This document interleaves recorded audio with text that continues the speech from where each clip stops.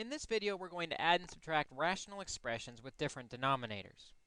Now, we know to add or subtract, we must build up the denominators to a common denominator by multiplying by the missing factors. That's just from regular adding and subtracting of fractions. However, with rational expressions, in order to multiply by missing factors, we must first identify the factors in the denominator. We must factor the denominators. So when we see 2x over x squared minus 9 plus 5 over x squared plus x minus 6, we need to first find a common denominator by factoring the denominators. X squared minus 9 you should recognize as one of our shortcuts. It's a sum and difference of square roots. Square root of x squared is x. The square root of 9 is 3. As for the second denominator, factoring it, x squared is x times x. We want to multiply to negative 6, different signs, add to 1x. Negative 6, different signs, 2 and 3. If the 3 is positive and the 2 is negative.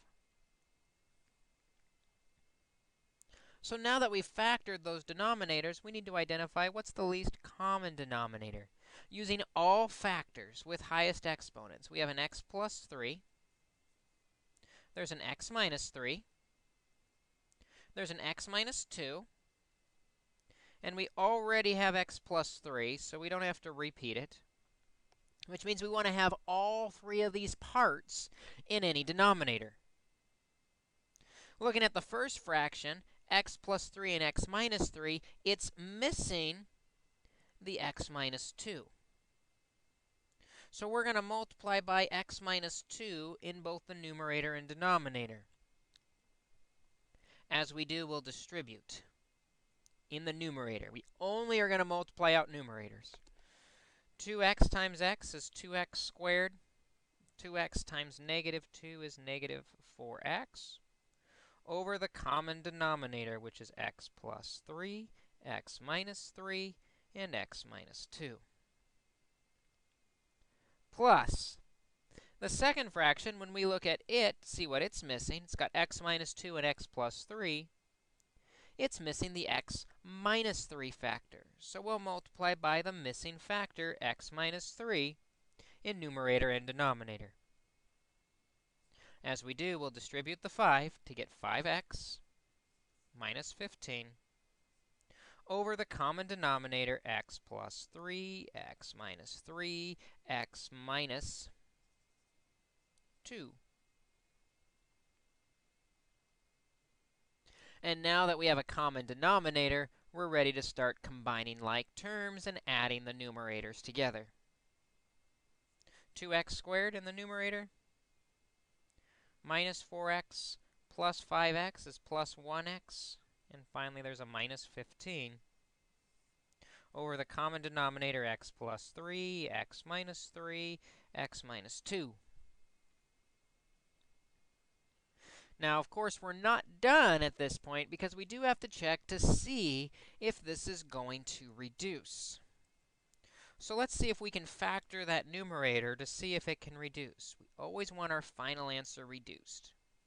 2x squared is 2x times x. And we want the last terms to multiply to negative 15 with different signs, maybe 5 times 3. Let's see, that would give us 6x and 5x. We want to end up with positive 1, so if we did positive 6 and negative 5, that would work. Positive 6 on the outside, negative 5 on the inside. Over the common denominator, which is x plus 3, x minus 3, x minus 2. And now we can divide out what we can out of the numerator and denominator, the x plus 3. This gives us a final answer of 2x minus 5 over x minus 3 times x minus 2.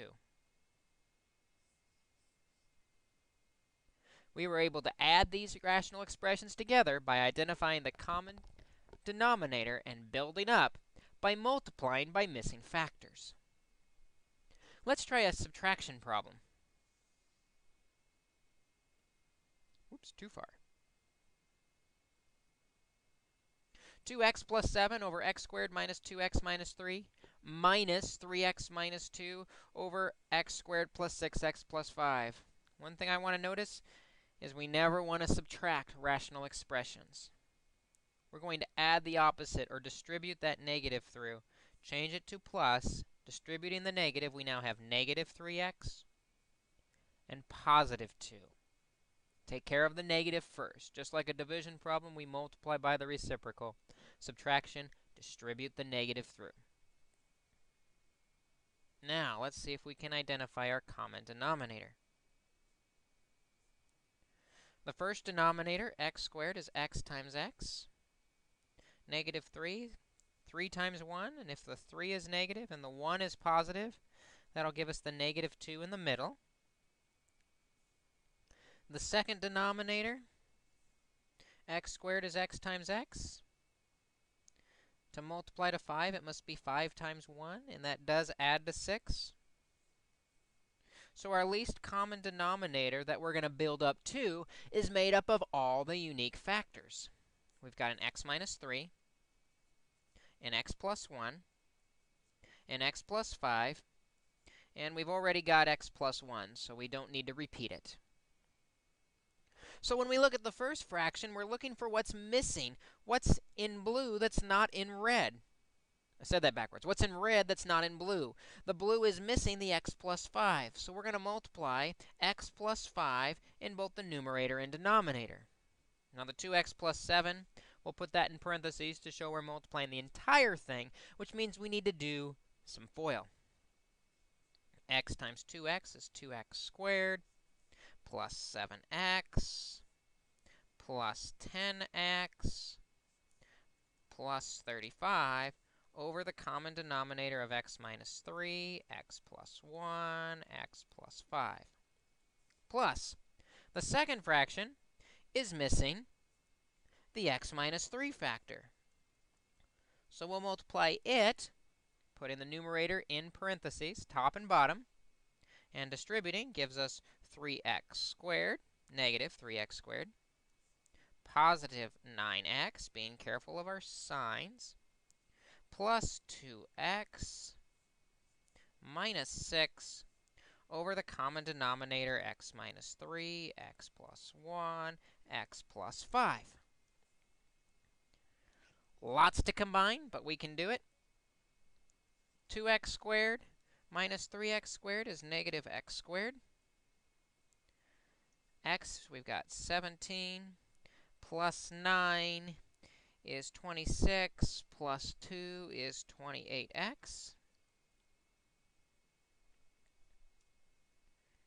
And then finally, 35 minus 6 is 29 over the common denominator of x minus 3, x plus 1, x plus 5. Now to reduce. One thing I noticed while we're reducing is we don't like x squared to be negative. So let's factor a negative out of everything to change that to a positive. Positive x squared, now it's negative 28x and negative 29. Just putting it right above. Keeping that negative out front. X squared is x times x. 29 is 29 times 1, and if the 29 is negative and the 1 is positive, we've got it factored over the common denominator of x minus 3, x plus 1, x plus 5. Divide out that common factor of x plus 1, and we finally have our final result, the opposite of x minus 29 over x minus 3 times x plus 5.